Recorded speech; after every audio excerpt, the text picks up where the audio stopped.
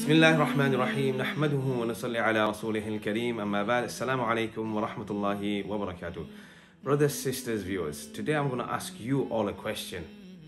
What's the Islamic date? How long have we got for Ramadan? Do you actually follow the Islamic calendar? It's very important for us, me and you as Muslims, to know our deen, religion, Quran, Sunnah, Hadith, etc. But also follow the dates of Islam.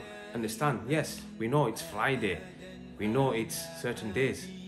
We know the calendar according to the law of the land or how where business trips are.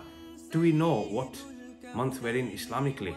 How many days left for Ramadan or Hajj or anything else? Do this inshallah.